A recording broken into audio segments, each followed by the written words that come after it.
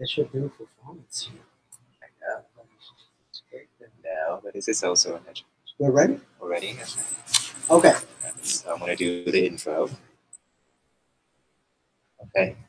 Well, welcome everyone to the next iteration of Illuminated Curiosities public program today, titled Deconstructing Agent Orange, History as Artistic Materials, Medium, and Testimonies. Thank you all for gathering here this evening for this unique chance to listen and converse with us. I believe that Anh Dinh needs no introductions. His lifelong devotion to artistic development and historical exploration are clearly shown in his impressive series of works, which have been exhibited all over the world, from Japan to Europe to the US. And I'm so honored to include the Damn It Jean series, one of his earliest work, when Dinh returned to Vietnam in the late 90s, in Illuminated Curiosities. Damn It Jean began as a pop-up exhibition in a kiosk with the Saigon Trade Center, which is now defunct. The work was a timely response to an episode of historical revision at that time, when the local government was pursuing an international lawsuit against companies that were responsible for spreading Agent Orange here during the war. Within the context of restricted information and scrutiny, Dinh decided to stage Damn It Jean in a public place, albeit guerrilla style, in order to raise his concern about the role of objects as testimonies of history and how art continues to shed light on gray areas of history. And this is also personally a very poignant moment for me, as this is the first time Dinh has showcased this series in Vietnam. The first time. So let that sink in a little bit. So I consider all of us here extremely lucky to be able to see it in person. If you haven't seen the exhibition yet, I urge you to go see it soon before it closes in December. Illuminated Curiosity is split between two MRC campuses, and I would recommend you to visit both. And I want to thank Nguyen Art Foundation, Chị Quỳnh and Anh Tuyên, the founders, Bill and Nhật and the Nguyen Art team, Aisley and Tâm Nguyen, the other two curatorial members, and all of the artists and art workers who have made this show possible. Thank you, Chị Diễm, for your endless support in preparation for the talk tonight. And without further ado, let us welcome our artists. Thank you, Lane. Well, thank you for being here. I know the traffic was a little bit mad, but I'm glad that you guys came. So we're doing it all in English? Yes, we're doing it all in English. Oh, okay. I'm sorry I can't translate tonight, so it's a bit too much. Okay. So, let's see. So thank you, Embassy, for having me here, and the team at Nguyen Art Foundation. And we've been sort of in a conversation about this talk for a long time. Yeah. All the way back from July, I think. Yeah. So 2 months in the making. Yeah, so it's kind of nice to be able to kind of revisit this body of work, because over the years I keep, like showing it, and then it travel all over the world, and then revisit the subject once in a while, and so these projects have always kind of been staying with me for over the years.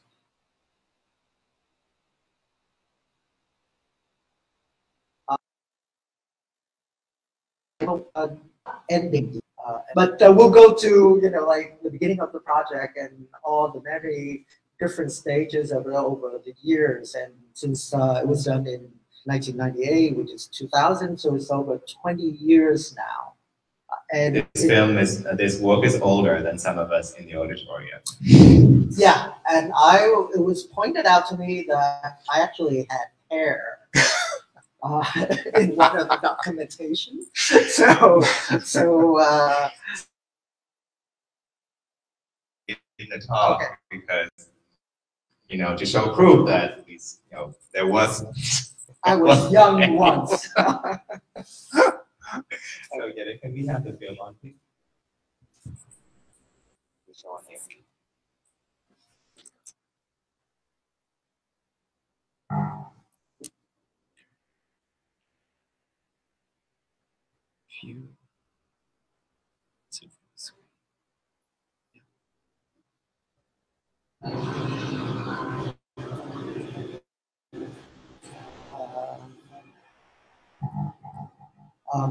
This is what they call the International Trade Center. It's on Pasteur and Lê Lợi and Pasteur. At the time, it was a kind of shopping center where a lot of people have little shop kiosks inside and selling clothing stuff. There is, I think, a restaurant in a kind of not restaurant, but a kind of eating center in the middle of it, and so there was a lot of people selling little knickknacks and shop and everything. So this is where the place happened. Unfortunately, there was a big fire about 10 years ago. A lot of people died, so now it's closed, and they have rebuilt it as I think it's called the Liberty Hotel now. So, but back then it was like this, the surrounding. So, so this is a little kiosk. I came back to Vietnam 93, my first time. And 93 to 97, 98, I keep going back and forth. 3 months here, 3 months in the States. And then it gets longer and longer. But anyway, so during my initial visit of Vietnam, back then in the early 90s, you have to understand there was literally nothing in terms of the arts or in Saigon anyway. In Hanoi, a little bit different. And at that time, there were a lot of people were begging on the street, and many have all kind of deformities that I didn't quite know why so many. And at that time, in the early 90s, there was no help for these people. And so they were basically trying to, begging to survive. And so I started to kind of dig into the story, talk to them and find out. And then, of course, the story became more apparent that these people were suffering Agent or the damage by Agent Orange. And so that was the kind of initial. And then what I was really interested was a kind of silence, a kind of silence in the community, in the governments about the whole subject matter. So you have, the American government, and even today they refuse to accept responsibility for it. Back then they refused to even discuss the subject matter, because as soon as you accept to discuss the subject matter, Agent Orange, soil contaminations, and birth defects in Vietnam, that means you acknowledge there's a problem. So the U.S. government refused to discuss it publicly. And this is, the information I got from so many people that I spoke to. And then the Vietnamese government, on the other hand, want to talk about it, but at the same time, they trying to figure out how to talk about it. This is even before the lawsuit to the chemical companies that produce Agent Orange and birth defects, that produce Agent Orange, because Vietnam had become the second largest rice exporter in the world. And coffee, our agricultural export in the 90s was the first thing that, that was kind of pushed forward the export sector and bring in a lot of revenues for Vietnam. So for the Vietnamese government to discuss soil contamination and, the Agent Orange in the ground, they feared would affect the agricultural export. So there was also are kind of reluctant to publicly discuss this matter. And then on the other hand, the people, you know, you see people walk, you know, begging on the street. And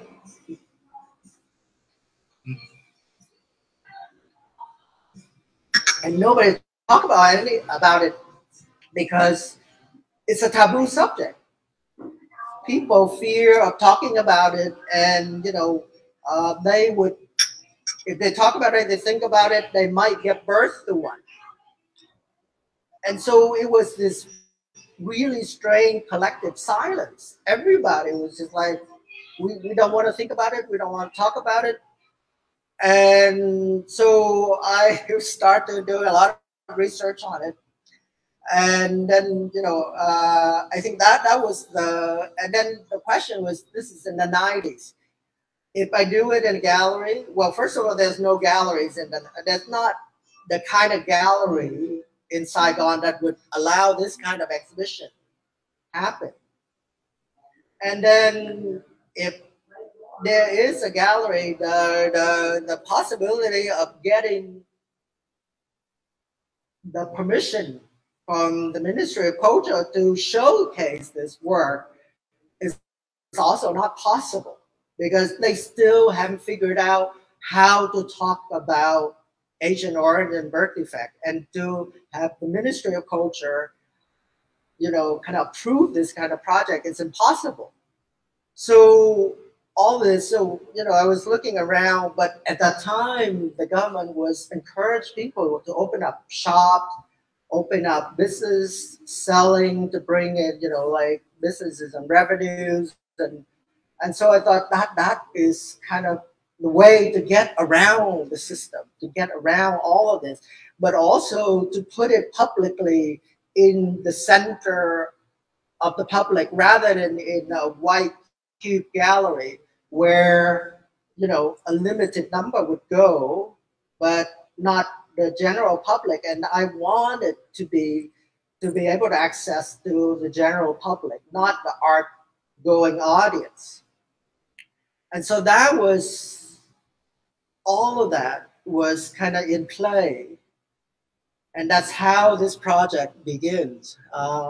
So I have a friend in this this shop, this shopping center, who have their own shop. And so I start to have conversation with some of the people in there. And one lady, she's have a children clothing shop. And she was willing to take a vacation and move all her stuff out. And I double, you know, whatever rent she paid to the building, I double it so she can have a vacation.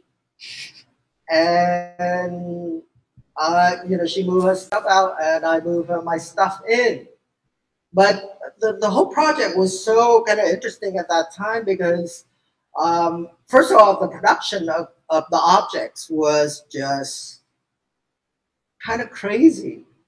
For example, so maybe let me fast forward this.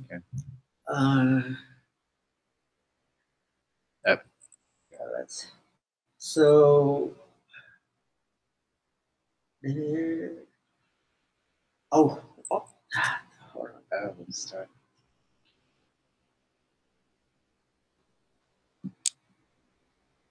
In the end. Okay.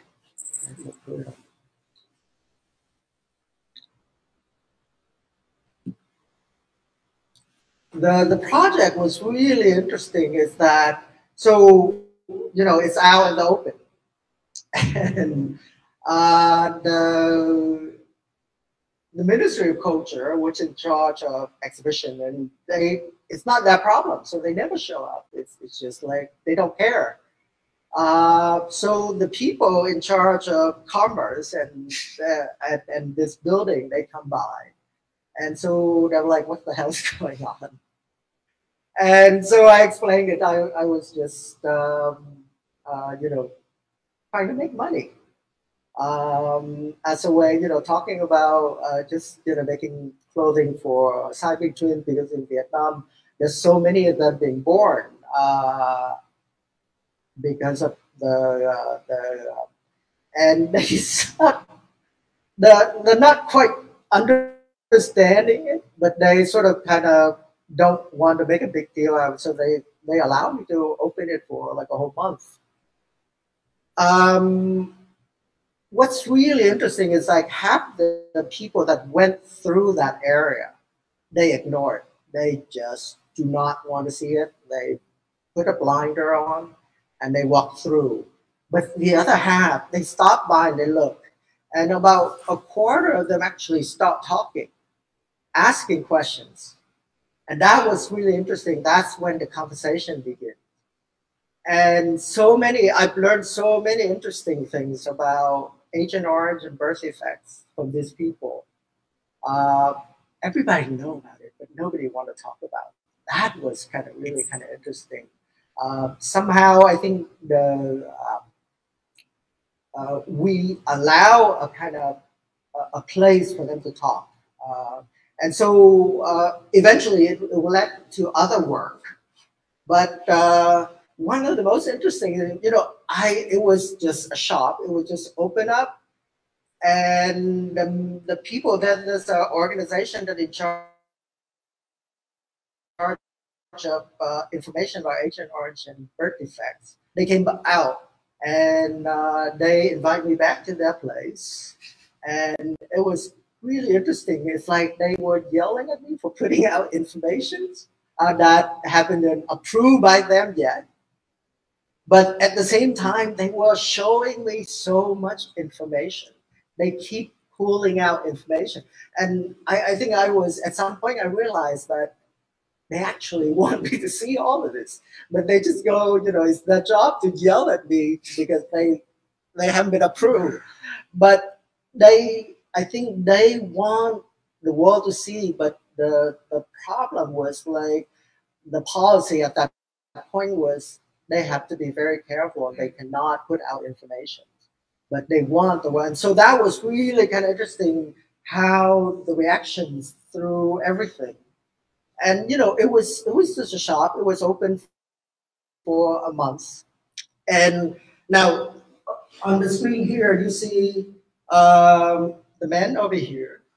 I was talking to, and his wife. They are actually the head of Agent Orange and birth defect researcher at the university in Saigon. They heard about the project through word of mouth, and they came out, and that was really kind of amazing. And they actually sat he actually sat on the National Assembly I don't know where he is now, where did he retire or not. But so through word of mouth, a lot of people came through. We have the head researcher from the Japanese. There's a whole Japanese group that's doing research on dioxin, Vietnam, and they came out. And so it was really kind of interesting, a whole different kind of way of doing a project. It was more like a community happening event rather than a regular exhibition. It's and like I had hair back then too, so did you see? Oh yes, this is Anh Dinh in fully curly locks, as you can see. So anyway, so I just want to share a little bit of information about how this file comes to us. So TZM, who's sitting in the audience, Anh Dinh's assistant, has managed to hold on to the VHS, like the actual VHS of this film for I don't know how many years, like so many times of moving houses, she managed to hold on to it. And we managed to convert it into a digital file just about a day ago. So you're looking at histories in object as well as in narrative as well. So just a bit of background information on the film itself. So this is some of the statistics that I did research during that time. And there was good article on Wall Street Journal in 1997, as well as congressional report later on, which I had explanations on. But as you see, unbelievable the amount of damage Agent Orange did in Vietnam, and even today, the U.S. government have given some funding to clean up sites in Da Nang, as well as in Binh Hoa now. But in terms of publicly acknowledge the problem, is still the U.S. government still refused to do it. So most of the help now, thank God, the help now for the people, the children, and many of them are adults now that are suffering with deformities. There are international help funding to kind of help with clinics and things like that are helping them now. And so that's why you don't see them on the street anymore, but way back when, then there was no help. So they come to the city in order to seek help for to kind of survive. So the shop, we have all this kind of stuff.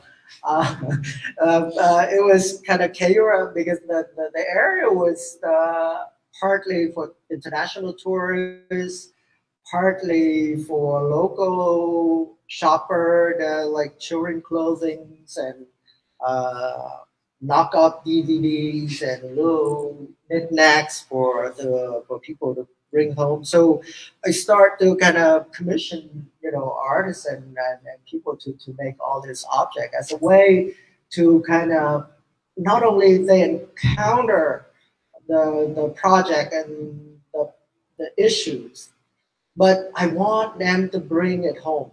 I want them to bring it home and think about it, because I think it's so easy for us to kind of encounter it and dismiss it because we don't want to bring this kind of things home.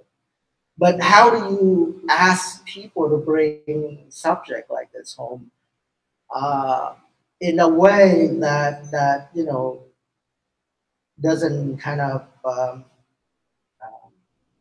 make them want to kind of willing to bring it home. And so this was a way of kind of making all this object to aesthetically, in a way to kind of make it so that way that they're not so revolted by the subject matter. I have seen so many horrific way of display, and many of you, I'm pretty sure, been to the War Remnant Museum, and you see the way it's being portrayed. While it's extremely effective, but I think as soon as we walk out there, we don't want to think about it anymore because it's so horrific. And so I was hoping to find a different way, that for us to stay with the subject and not move on with our lives and with other issues and things like that. But I wanted to be in people's home. So that was the kind of the impulse to create this very lovable kind of objects. These are the ladies that have shops surrounding my shop. At first, they not quite sure what to do with me and the project, because they're like, what the hell are you doing? But I think, as the conversation started and it keep going, they start to become my supporter. I mean, it was like really amazing. They understood and they start to help me out. I couldn't be there from, like 10 o'clock to 6 o'clock every day. So they took over. Whenever I'm not there, they took over the shop. When people come through, they explain. And this isn't in the age where we don't have promotional girls and boys yet. So. So that was really kind of amazing to have these ladies, and I still keep in touch with some of these ladies. Oh. Yeah, I mean, so that was, so we have T-shirts that are both in Vietnamese and in English that have statistics about Agent Orange and birth defects, and they were all, everything in the shop was for $1, and at that time it was $10,000. And I couldn't sell anything except the international tourists. The local refused to buy anything. And so we give away the T-shirts, actually, and people actually take T-shirts.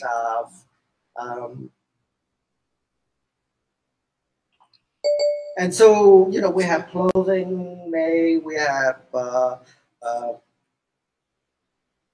uniform, we have, yeah, so we have name of chemical company that produce Agent Orange, embroidered on the, as a logo, like Dow Chemical here. And we have sweaters. And one of the most fascinating things is like the young women that, you know, the seamstress refuse to do any of this work. And of course, it's a taboo subject. They don't want to touch it. And they don't want to fear that they might give birth to one if they deal with it. So we end up finding a lot of women with past childbearing age to work on this project. So it was really kind of interesting how culturally, you know, like, and all these issues that you just didn't expect. So it went from like a social justice and historical issues into a cultural one because of the stigma and the superstitions. Yeah, that people because you know, it was a way of kind of engaging that, and how do you bypass all these barriers that people kind of cultural and and taboos, and how do you bypass it in order to get people to start talking. And so that was really kind of really kind of fascinating. We were able to open the shop for 1 month and no censorship, nobody from the Ministry of Culture show up. And that was really kind of amazing. But then, you know, early in the 90s, the law is not so strict. So I think in the early 90s, nothing is defined yet. So in many ways, it allowed you a lot of freedom to kind of navigate in places like Vietnam. And, you know, and so that was a really kind of wonderful period of time, even though at that time, you know, like, for example, the internet was illegal. There was no internet in Vietnam in the 90s. You have to go to somebody's house. Somebody told you that there's a house there. You go, you type on their computer the message, and in the email message, you know, and then when they have enough email, they call a modem in Thailand, and they hook up to that modem in Thailand, and they send out all the messages. And then a couple of days later, they call the same modem and they download whatever email come back. And then they let you know, and then you come back to that place and you check if you got an email. So for the younger audience in the room, this sounds like, you know, fantasy land. It was really, I love it. I think Nora in the room, you can attest to that because you were in Hanoi at that time. So you went through the same thing. It was, I think, you know, Nora, no, it was like the frustration, but the possibilities. It was just, I know. Exactly. So there was, I think it was really kind of, this time it's like, I don't know, I mean, it was hard, but I always felt like, oh God, there's so many possibilities here. And so that was an amazing kind of, anyway. So the project became a kind of documentation, and it's been traveling around the world over the years. This was showing in Australia. and it become a little bit more fancy boutique like. Is this in Queensland? Yeah. Asia Triangle Pacific. And we have the video. And so should we? Yeah, we can introduce quickly a bit about you want to have questions and things like that, and we can start keep going. I think we can just share a little bit about Lotus Land and Pure Land, and then go on to the discussion. So, you know, through the conversations of this project and the many people I met during the 1 month there, I heard of this kind of amazing story. And not just one, but like a few, that people are praying to the children that were born with deformities, and except one pair, which is Viet and Đức, I think, that survived, that was separated by the Japanese. You mean the Siamese twins? The Siamese twins. All of them never made it. You know, they basically stillborn, or they survive only a couple of days and they die. And so the people in Vietnam, I think many of you know how superstitious, and we pray to everything as long as bring us luck, fortunes. I was just having a conversation the other day. It's like, doesn't matter what kind of gods in Vietnam enter Vietnam, as long as you bring me fortune and good luck, I'll worship you. Very flexible spiritually. That's Vietnam. Anyway, so they were telling me that, you know, people start praying to this children for luck, for winning the lottery. In the South? In the South, and they go to like the graves of this children. Oh, wow. So you go from, you know, something that fear, somebody doesn't want to talk about it, when they're alive, when they're real, when they die, they become something else. Now, because now they die, they're gone, they become an abstraction, they become an idea, and not physically real anymore. And so people now deal with them differently. People kind of accept them as a kind of pure being because they're innocent children.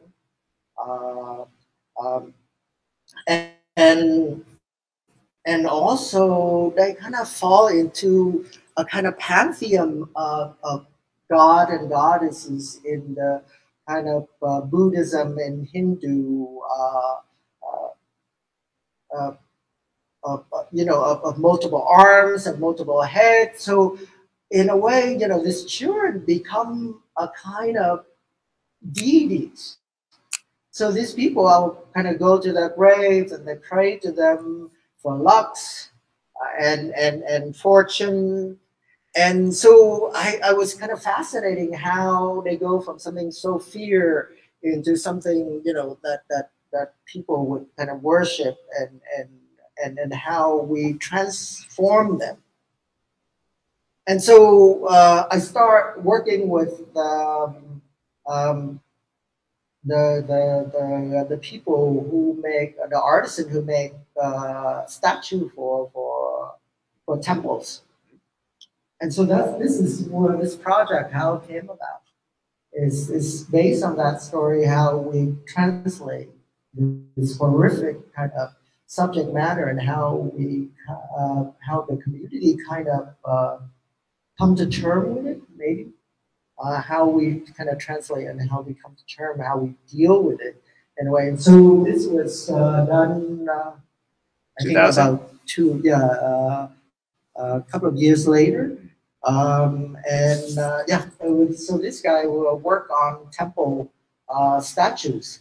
And so we just, I worked with him and we designed this as a way, and we had this kind of wonderful conversation about the Buddhist iconography and how we incorporate, you know, the deformities into all this project. So so this came about, and now it's in the museum collection in Queensland now. We have some of these pieces actually in the exhibition along with them. The small one. The smaller one. Yeah, the smaller one. Yeah. So that kind of started the project, and then I revisit project once in a while. I rethink about them because the time had changed, and as the time changed, society had changed, the community changed. Vietnam, like going from the early 90s to today, it's a completely new city. Completely different generations, completely different kind of way of thinking. Many of these people, as you said, many of the younger ones weren't even born when this project was done. And one of the things that I find most interesting is that the gaming industry is really big here. And many of some of the best designers of the gaming industry are here in Vietnam. And again, kind of thinking about that and thinking about all the what do you call avatar, all the figures that in the game. Again, they have multiple arms, multiple heads, and I've seen some wonderful design. And I'm like, oh, this is really interesting. This is again, it's a way for me to kind of reintroduce the subject matter in a new kind of way of thinking to a whole new generation. And so this is in 2018. And so I worked with a game, this guy who's like a really young guy, he's like 20 something, who designed figures for the game, so you have, and so we sit down and we start a conversation, and and then he designed, together we designed this three-dimensional figured on the computer. Everything was done on the computer, and we sent it to. It was produced. It was what is it? Printing. What do you? 3D printing. 3D printing. It was sent to China for 3D printing, and it was done in China. Yeah. So it's just like, I think, once in a while I revisit a project and I try to think about, what's now, what's the language we use now, who am I talking to now? And so that was really kind of interesting way of kind of moving a subject that we're still grappling with. Agent Orange and Birth Effect, we're still grappling it. There's no end to it. There's no end to it because it affects us on a genetic level. Just a pin drop ahead of it. If it enters your system, it changes your genetic makeup. And you pass it down to your children. And your children pass it down to your grandchildren. And research have done, they follow some of the veterans, the veterans in America and in Australia who were exposed to Agent Orange during the Vietnam War. And they have able to track down that their grandchildren, and I don't know about their great-grandchildren, but have carried the genetic kind of damage that can be passing down from one generation to another. So it's not ending, it's still ongoing. And how do we keep the subject talking about it in a new way to a new generation? So that was the way of I was thinking about this, and so this is how. And this is going to be continued, in continuation still, right? If I'm still around. So. I'm sure you'll be for many more years. Yeah, so just want to share a little bit from my curatorial perspective before we go into discussion, and then we'll open up to Q&A for everyone in the auditorium. if you go down to see the display downstairs, you'll see that the clothes and the dolls are all displayed a little bit differently compared to either the kiosk or in Queensland or in other museum settings, gallery setting. So I was the one who had to iron all of the clothes that you made and pick up the dolls and clean them and put them into the glass boxes. So I just want to share a little bit about how, you know, dealing with artistic objects, it's, when you talk about the inheritance, you know, the genetic inheritance that is carried on by people with Agent Orange, the sense of emotions and memories that are imbued in the objects, you feel it when I actually have to iron them. I actually have to put them on the wall, and I was by myself. It was 7 p.m. here, like there was no one around. So I was by myself, like ironing all of these clothes, and it was a teary moment. It was like I imagined all of the mothers who had to do this for their children with these clothes, and I just thought to myself, well, you know, this is one way that art can help you reach these topics, can help you talk about them, help you feel them, and not makes you like, you know, gross out, you know, like, because it can be quite grotesque, especially the way that people with Agent Orange has been portrayed in social media, the way they've been, dare I say, dehumanized on social media. I think that this series really gives a human touch to it, to remind us all that yes, these are human. They are humans with stories and emotions and misfortune of being in this position, but we don't have to be, you know, you don't have to dehumanize them any further. So I think that was one of the most beautiful parts that I received. And I hope that the audience also see that when you see the display as well. But to go back to the talk, I do want to ask you a few questions, and then we're going to open up to the auditorium. I do know that time is a matter here. So I do want to go back to display, because, you know, the series as well, Damaging and then Pure Land and then Lotus Land have been displayed in a variety of settings.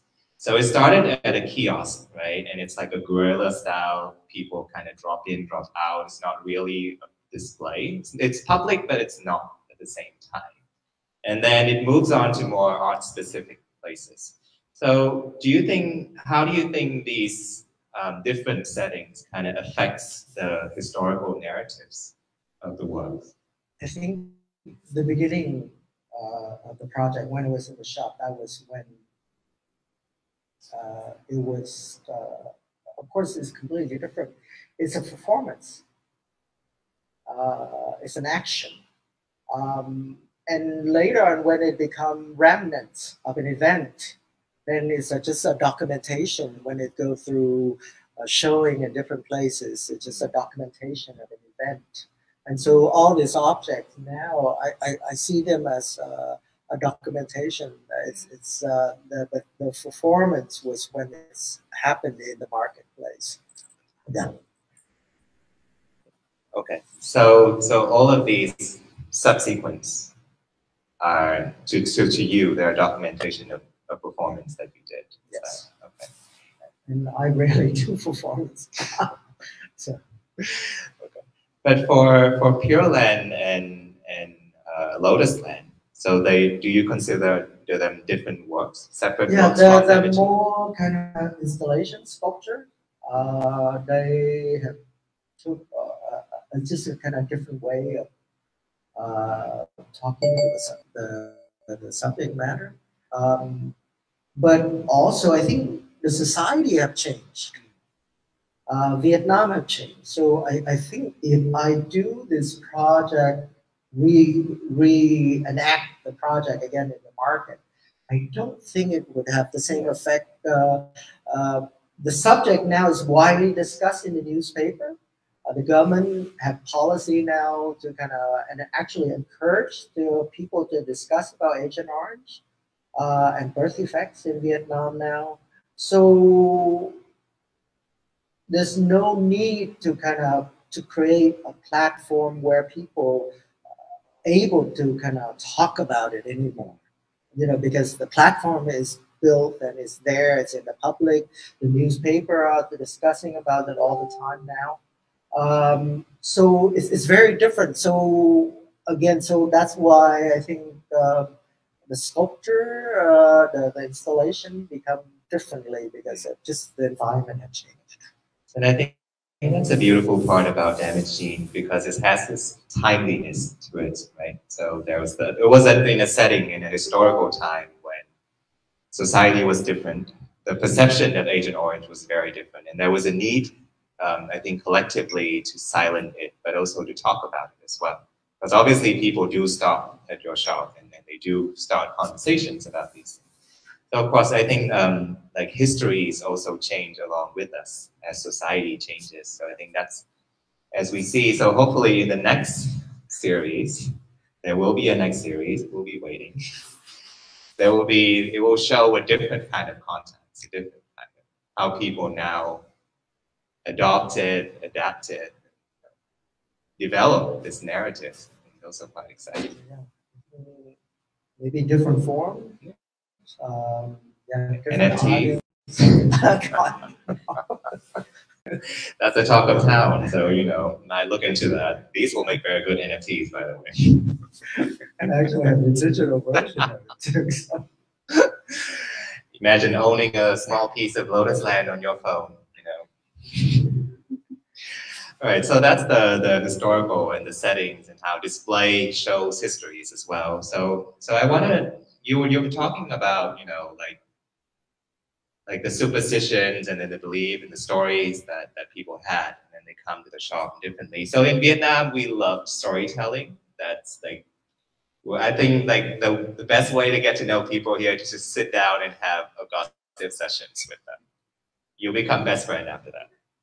So like fairy tales, myths, history, sometimes those all jumble up together. And in fact, there's a tendency in our society to mythologize history. Like the whole narrative of the 4,000 year and how we came from the joint marriage of a dragon and a fairy. This is kind of somewhat different to how history is taught and seen in the US, which kind of emphasize facts, testimonies, reality, presumably speaking anyway. Depends on who's telling the story, of course. So what do you think about this supposed contrast? So in the context of your practice, in this theory particularly, and your practice as well. And can we separate this historical fiction from facts? Or are they like two sides of the same coin for you? I think it depends on, the context you want to tell the story. With the community at large, of course, is the stories, the narrative, is the myth that get people attention and people remember it, and how they kind of interpret and come to terms with it is really kind of different than something so factual as a historical documentation. And we see it, like even if you go to the War Remnant Museum, for example, which, by the way, I think many people in Vietnam still refuse to go. To this day? Yeah. Wow. I think mostly it's catered toward international tourists, something like 90% or more than 90%. Wow. That attend the War Remnant Museum are international tourists, not Vietnamese, or at least not Southern Vietnamese. So I think we don't trust fact and business because we have lived in a system where, well, maybe not fact, but we don't trust history. Trust it. And so I think the people in general trust more the kind of myth, the kind of story, than the factual, supposedly factual, historical documentation that presented to us all every day. Yeah, so I mean, when we try to explain things, we use myths and stories. We don't really cite data or cite articles, So good luck to university students. I've seen many people citing Wikipedia as their main sources, so please refrain from doing that. But it's different from getting historical data from your parents or your grandparents, because there's a kind of lived experience through it. So I think those are valid. But yeah, so I think we're kind of running out of time, so we'll move on to the Q&A pretty quickly. But I do want to ask you one last question, because this talk is about the relationship between art and history. And for your practice particularly, because we've been in conversation for a long time, you and I have known each other for quite a while.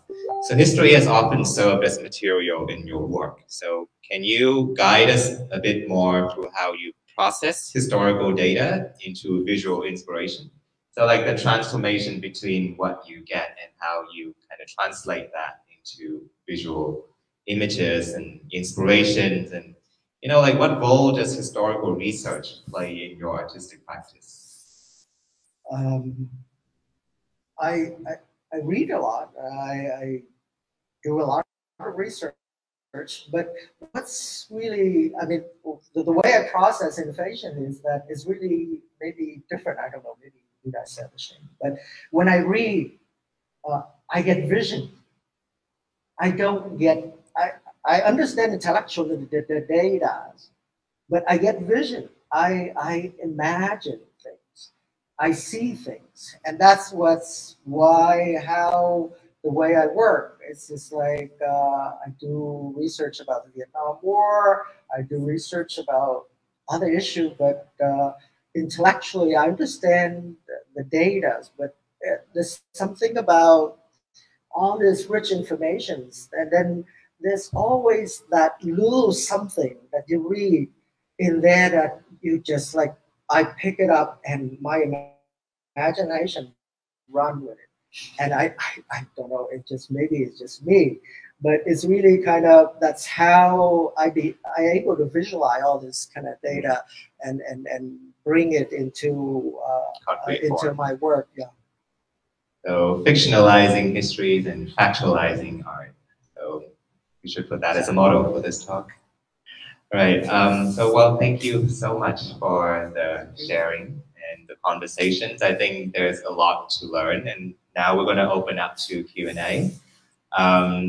We have a question already from one person in the audience. Do you want to read that, or should I read it? Okay. Okay. All right. So one question is from. So thank you, Dinh, for your wonderful sharing. It has been fascinating to hear about the origin of such an important project. I would like to ask about the mode of display you chose for Dinh. For this work, you basically took your impression of the people you had encountered on the street, those affected by Agent Orange, chose to alter children clothing items and toys to express your point of view and display them as products to be consumed in one of the busiest markets at that time. This is a historical moment and a turning point in our own local art history, as it must have been one of the first moments of installation art. And also installation art that has an interactive element that is also displayed in the public realm. How did the art community respond to your work at the time? So maybe start with that first. They actually didn't know. Wait, no artists show up to your public?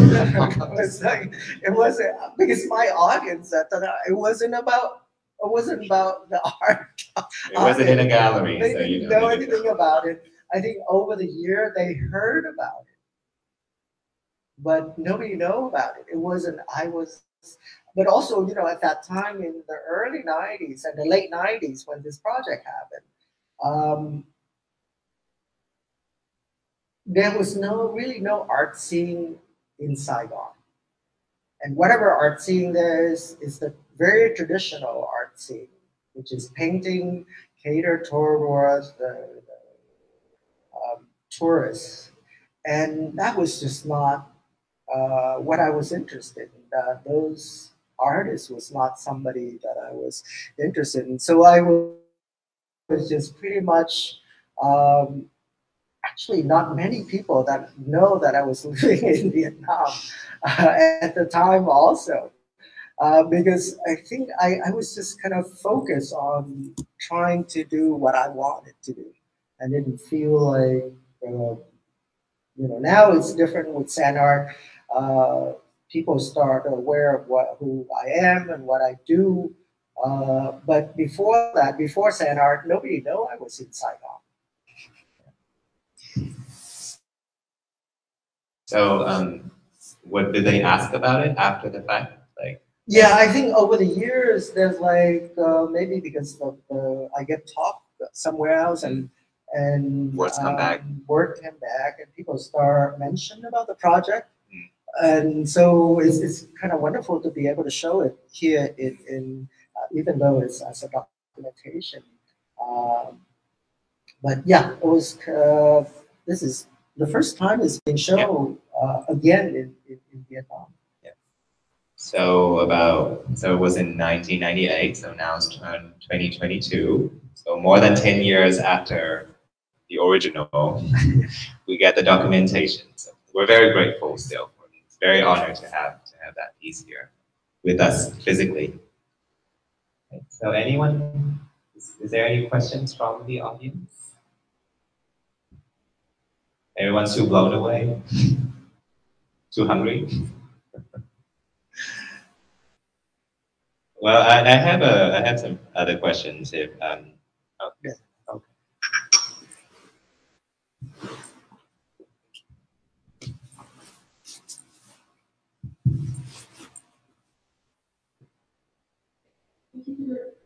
Thanks for your talk.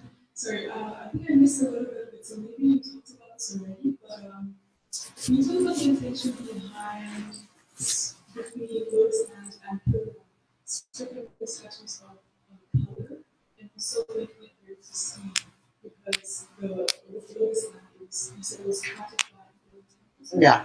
and it's 3D printed and it's not by wave. So can you talk about the shift in aesthetics, I guess? I think in the Lotus land, that kind of folksy aesthetics, and this is in the early 90s,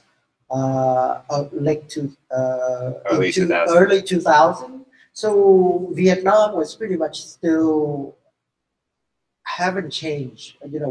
What you see as Saigon as an international city now, back then it was still basically a hick town. So it's very different, and the people attitude and the connections to a kind of religious iconography is very different, and so that's why that aesthetic was chosen. And then now the Pure Land, we're moving on to the 21st century now. And we're looking at Vietnam as a cosmopolitan city, international city, where, as I mentioned before, a gaming industry is huge now. They designed a programming game and they brought in millions and millions annually. And so there's a whole different kind of aesthetic way of thinking. That's why there was a whole different generation. So essentially, it's a way to appeal to a different vision. Yeah, I mean, in a way, it's because the topic is still ongoing. The birth effect is still ongoing. It's not going to end. So how do you talk about it to the new generation? How do you find a language that they can connect to? And so that was, a way.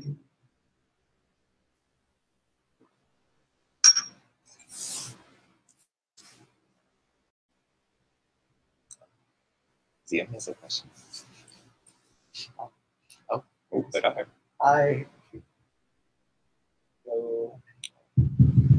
But with your work showing all around the world in Queensland, Australia, Vietnam, and Thailand, I've heard.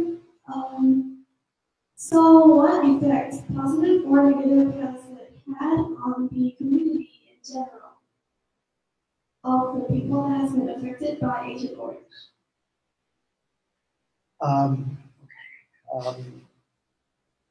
I think now, well, I don't know directly if my project, but I hope it is. There's more support for them now. And I think maybe not directly, but indirectly, the subject is still in the air. And that whether through the exhibition or, you know, that people encounter. I know now there are clinics, there are medical help for these people. There are financial support to help them survive. Compared to the early 90s, there was nothing. There was zero. They had to beg on the street. So, and that's why we don't see them on the street begging anymore. We see them now, many of them are able to stay at home, and there's some financial support, or there are clinics where they can stay. How good the service is, that is another issue, but at least there are some help. Lauren has a question.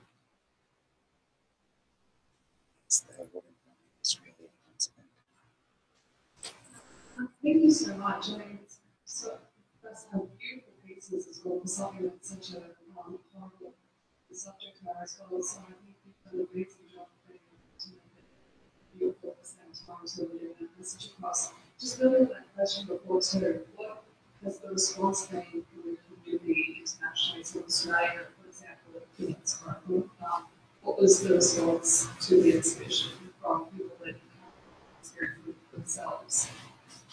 You know, the exhibition was put up, particularly in Australia and Queensland, was put up, and then I basically left. So I didn't get, but from some of the feedback from the curators is that the people actually discussed about it and actually want to acquire the project, but I didn't want to let it go. So because it's connected to Australian history as well. And so that's so apparently it was conversation that started. I never follow exactly how far it went, but it was important enough that the Queensland Museum wanted to acquire the work, but the project was just too important for me to let it go. So.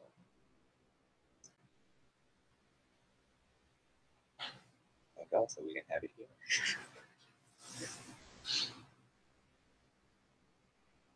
Hi. So the original work at the beginning was displayed in a clothes market, right? Or trade center. Yeah. I'm not wrong. Have you ever thought about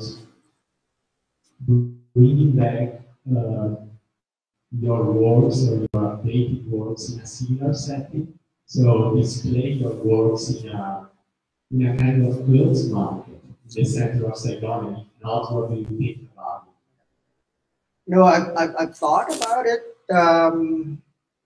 I think it would change. It would become a spectacle, and that was something that I didn't want. And I've seen spectacle happen, and the subject was the. I've seen artists, Vietnamese artists, dealing with Agent Orange, and the way they display was a spectacle, and I didn't want it to be like that. And so I think that's why I'm not. I don't. I think in a gallery context will be different, but to be put back in the market and to, it's just I just make me queasy because I know it's going to be a spectacle, and this is not what I'm after. Yeah. Thank you.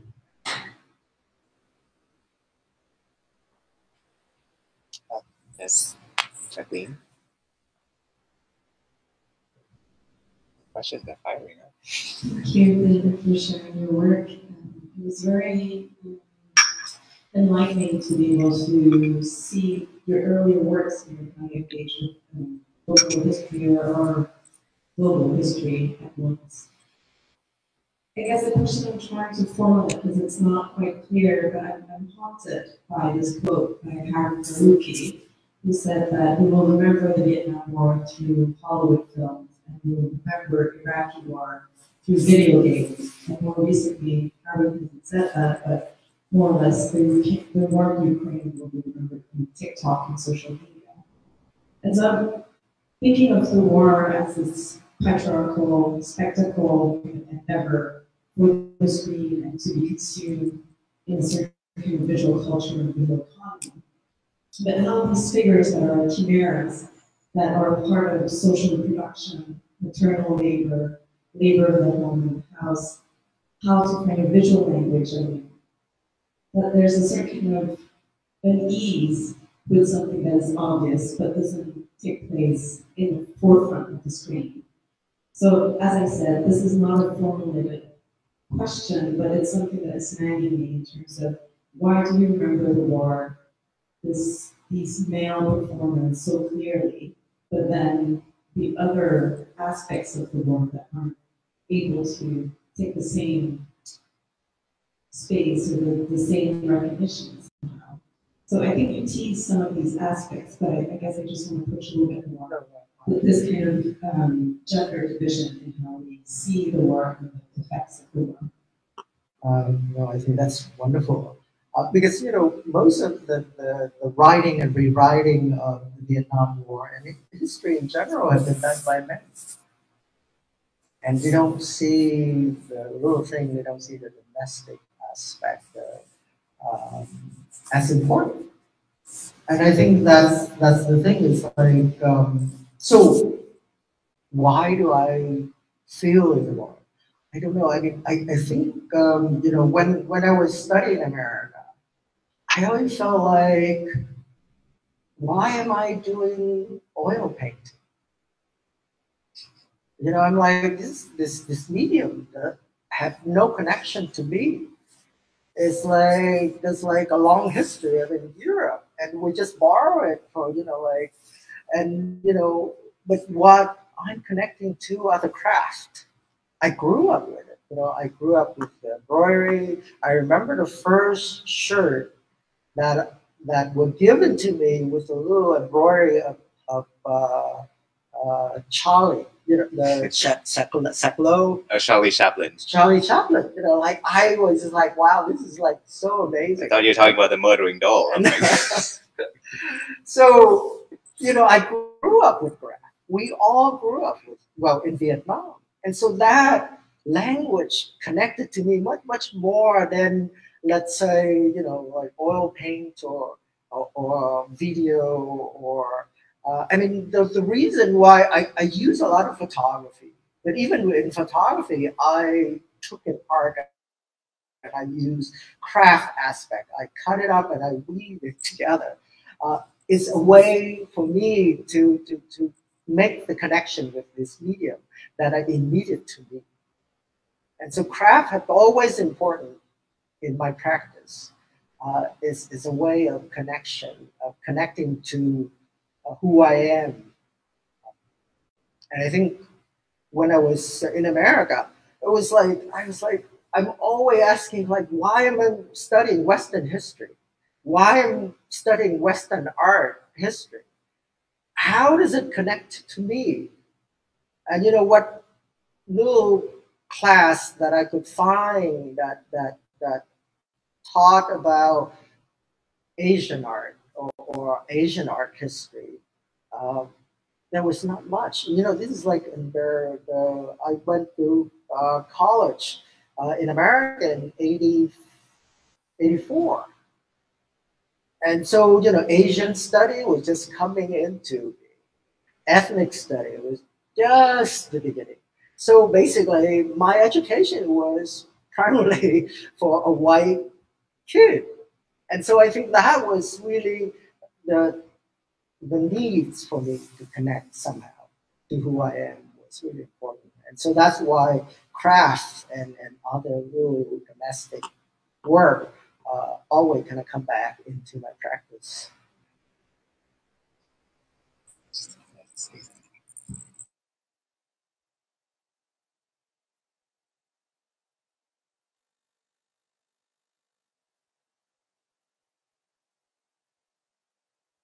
to introduce it to the audience. The Vietnamese title is Chiến tranh không có một khuôn mặt phụ nữ.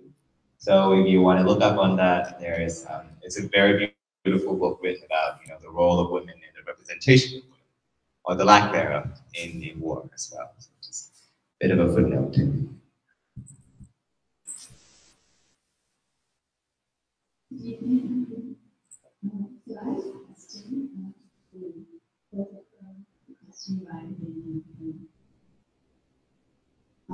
So as your works have grown from now, they're in a way they're a little bit less restrictive and more inspirational.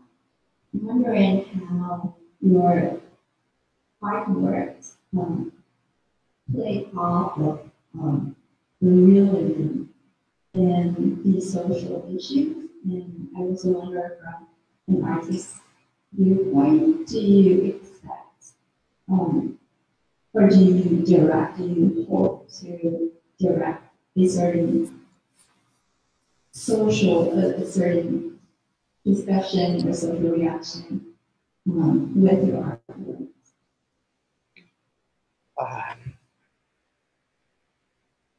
I think as time changes, also it depends on the shop was here, a different kind of audience, a different time, and as over the years my career like moving in different direction, I show primarily mostly international, not here.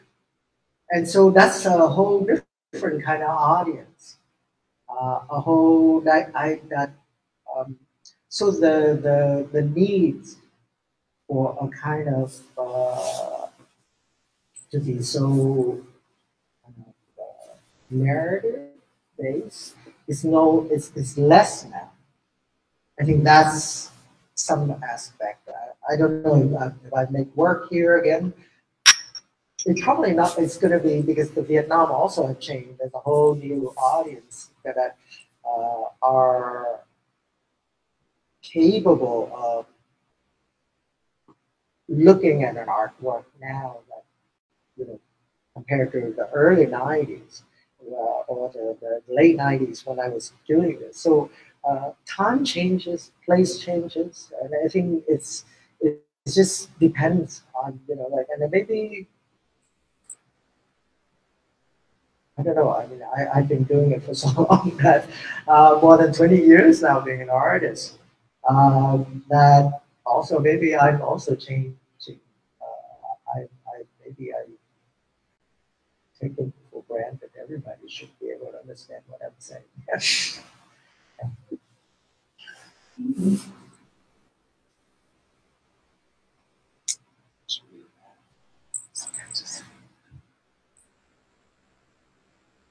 So, what else in the audience? Okay, that's all right. So I think it's about time we wrap up as well. So once again, I just want to thank Anh Dinh so much for not only being here, sharing and talking with us, but also including Damage Gene in Illuminated Curiosities, and to see an actual bit of history in our exhibition. I think it's my honor as a curator, and everyone's here as pleasure as audience. And thank you all for coming here. Thank you. Big thanks to the team from Nguyen Art Foundation who has been helping us with logistic support, friends, new friends who have come and joined our conversation and asked very wonderful questions. So it's all